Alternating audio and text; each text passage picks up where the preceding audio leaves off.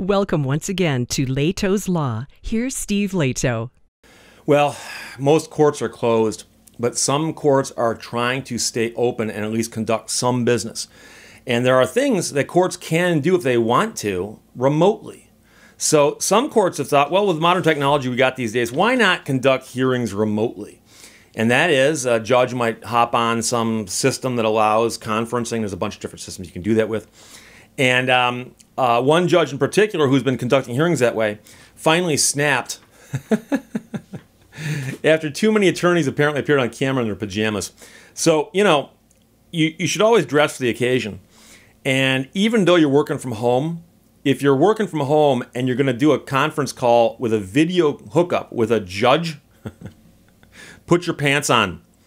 Judge slams lawyers for appearing shirtless or staying in bed for video conferencing hearings. Richard sent this to me, although quite a few people did, out of the Evening Standard. And this story has made it across the pond. A judge has hit out at lawyers for not dressing appropriately for video hearings, as he told how one appeared shirtless and another remained in bed under the covers. You should be so glad that you're not going into court that you should at least get up and put your pants on. Florida Judge Dennis Bailey said it was remarkable how many attorneys appear inappropriately on camera for hearings using the Zoom video conferencing app. I've also heard other stories about Zoom in the news. Look up Zoom security and see what pops up. In a letter published by the local bar association, the judge made a plea for those showing up for video hearings to get out of bed and put on some clothing. Hearings across the world are being held over video conference due to the social distancing and lockdown measures. The Broward Circuit Judge wrote, "It is remarkable how many attorneys appear inappropriately on camera." And he capitalized attorneys, all caps. And I've said before, I've seen people show up in court, but it's usually litigants or just people who show, the defendants, show up in court wearing T-shirts and shorts and flip-flops and so on. And, I know some people look at that and go, well, Steve, some people, might not be able to buy, a nice suit for their hearing in court. No one's saying that. Just look like you put in the effort. But when you're still under the covers, snuggled up, no one's thinking you put in the effort. The judge added, one male lawyer appeared shirtless. And one female attorney appeared still in bed, still under the covers. I'm assuming those are two different settings, though. I don't think it was the same covers. He said he would not make any exceptions for lawyers lounging in the Florida sunshine either, writing, putting on a beach cover-up won't cover up that you're poolside in a bathing suit. So if you have a hearing, like I said, and it's going to be in front of most likely a laptop, take the laptop someplace, put it someplace where it's got either a nice background or a neutral background, and at least from the waist up, you pretend you're a newsman, okay? Since courthouses shut down on March 16th to help slow what's going on, Broward County's judicial system has actually held over 1,200 Zoom meetings of a legal nature that have involved 14,000 participants. So if you want to do the math on that, on average, more than 10 different parties per Zoom call. Now that was reported by WPLG Television out of Miami, great TV station. I've got friends who work there. Judge Bailey said he will not hold a complicated trial over the video conferencing site given the technology's shortcomings, but apparently he tried. Often lawyers are not looking at their screens but down at their files, their outlines and notes, or simply out the window and cannot see the judge hollering, "Stop, stop," because an objection has been made and the audio stays with the witness rather than obeying the judge. So for those of you who are curious,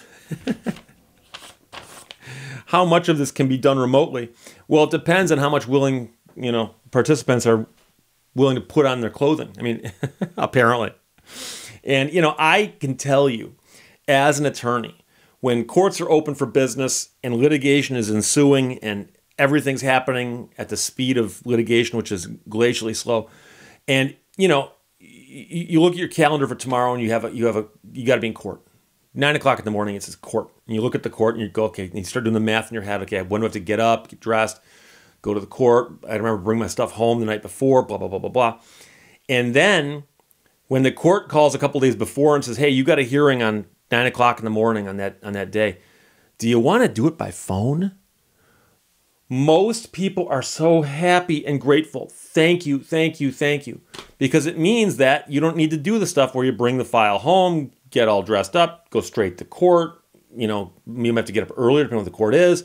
Then you go to your office and do your work for the day. This way you can just go to your office, do the hearing, get it over with, and if nothing else, you just save the commute time. Okay? But it is such a convenience when you can do it by phone. But the weird part is that people are now in this mindset. It's like, oh, the courts are closed, but we're going to hold this hearing. No. If you guys are holding a hearing, the court's not closed for you. Okay, it's closed for everyone else. And the fact that you're doing it over the video conferencing app doesn't make it any less serious. Okay, so I know it might seem kind of strange to suggest, and people are going to ask, Steve, would you really put on a suit and a tie and sit in this chair for a teleconference with a judge? I would. And I tell myself the good news is I don't have to go out and get in my car, drive to the court, walk around the court, go through security, go sit down in the courtroom, wait till my case is called, get up, spend 3 minutes on the record, and then reverse the process and go back either to my office or home. I can get dressed, come in here and sit down, do the hearing for 3 minutes, get up and walk out. Look at all the time I saved. Even though I put on a suit for 3 minutes, it was still worth it. So I think part of the problem is, like I said, the mindset of people are just going, hey, something, everything's closed. And they're in that thing. It's kind of like if you ask a kid to read a book during summer vacation, right? When the school bell goes off on the last day of class, the brain goes into a different mode. It's like you shift into a different gear.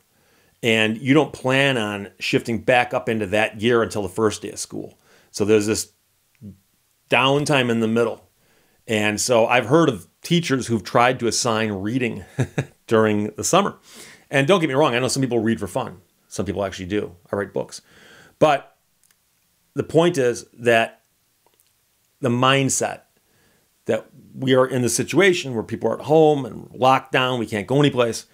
But if you have to attend court, even by teleconference, you have to pretend you're going to court because you are.